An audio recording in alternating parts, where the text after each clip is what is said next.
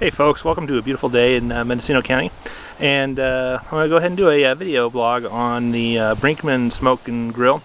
I've been using this smoker for roughly about a year now, and just wanted to see, being that I've seen a lot of other people putting videos on smoking on YouTube, only a few on the smoke and grill.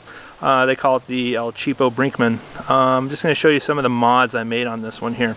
So you can pick this one up at Home Depot for about 40 bucks or so, depending where you go.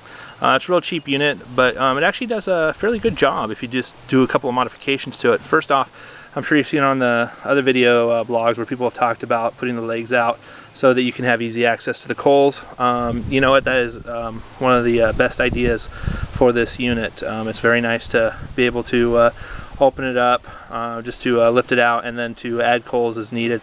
So whoever came up with that idea, really good one, really smart one.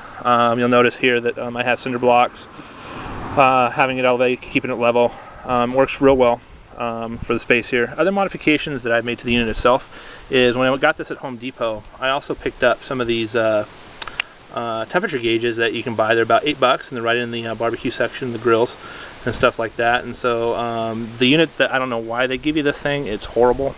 I'm sure enough people have complained about it. Everybody knows about the infamous horrible temperature gauge that they have on this unit. So but I went ahead and picked up one here for the mid-grate section, and all you gotta do is just drill a hole. It's got a little butterfly nut, and you just put it in real simple. Takes about 2 minutes to do. Then I put one up here as well. Again, it's nice. This has the numbers on it, keeps it real accurate. I went ahead and put a damper on the top there. Don't really use it too much. Really haven't had to use it, and but it's nice. I just went ahead and just made it out of aluminum and drilled some holes, so it works. It does okay. It does fine.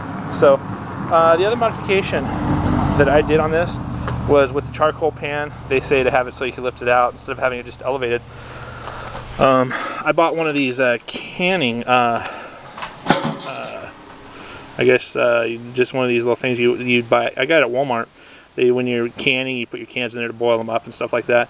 And I thought, oh, that'd be really great to use. And so it works really well. I drilled some holes in it to get some air through there. Went ahead and drilled some air holes through the side here, just so it can draw air. A lot of people have talked about one of the problems is getting the heat up on this, and that sometimes the coals get smothered from the ash. So I went ahead and drilled holes. I also put a grate in there. I just bought some of this at the local hardware store. Just did a nut on there, just like that. Works great. I just used a Dremel to cut the circle out with a metal blade, composite blade for cutting metal. Works really well. It gets the ashes down, but one thing again is the ash still starts to accumulate down at the bottom, and it will start to smother the fire. So I've added a few extra holes. I haven't fired it up with the new holes in there yet, so we'll see how it goes. But I'll go ahead and show you the. I'll go ahead and at this time show you the meat that we're going to be cooking. We're doing a tri-tip today, and we'll show you as the cooking goes on. Alright, so here's the tri-tip we're going to be cooking here. Just a regular old tri-tip, nothing special, but went ahead and just going to do it in a dry rub.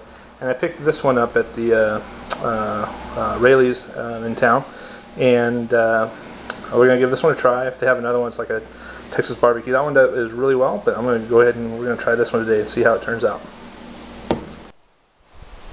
Alright, starting to smoke a little bit here, so I'm going to be putting on the meat here pretty quick. Just one more thing I wanted to address was that I went ahead and also got these, I guess they're kind of like stones for decorating your backyard, you know, landscaping, that kind of stuff. And those work real well for if the heat gets too hot initially. I can bring the unit up above from the fire a little bit, and that actually does help cool it down if it gets a little too hot.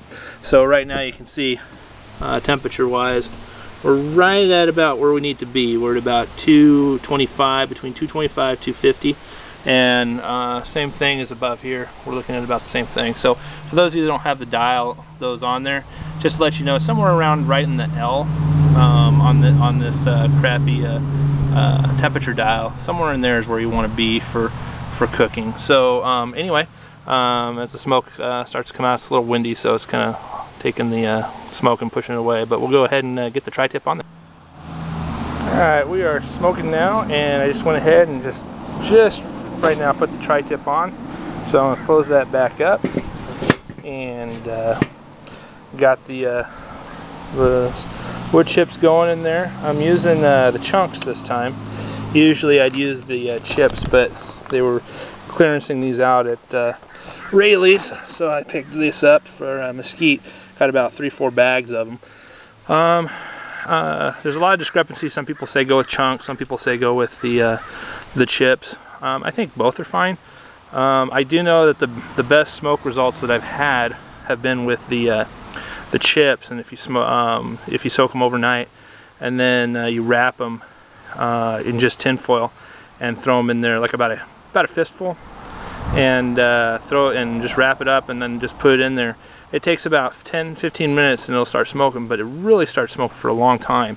And I'll have about just about a couple handfuls. I'll do one at a time, and when one starts to taper off with smoke, I'll put a new one in there, and they work fairly well. But the chunks work fine too.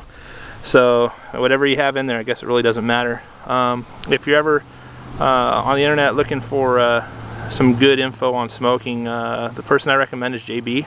I've been watching his films rather religiously, and he has a lot of really good ideas, and really gives it to you the plain truth. He doesn't really care for this smoker that much, but when you only have a budget that you can only spend so much, this one actually works fairly well. So if you get a chance, check out JB. He's got one on smoking tips. I believe it's called Smoking Tips 101. It's a really good video. It gives a lot of good info on there, so I highly recommend it. So, and then he also recommends as well using, instead of putting water in the water dish, using the briquettes, and so I've done that as well, and it works fine. And just make sure that you put the tin foil over the top of it, so you're not getting all the gristle and fat and accumulation of it on the briquettes, so you can just throw it away and work well. So other than that, we'll continue this video in a couple of hours when we're going to put some corn and some fresh green beans on there.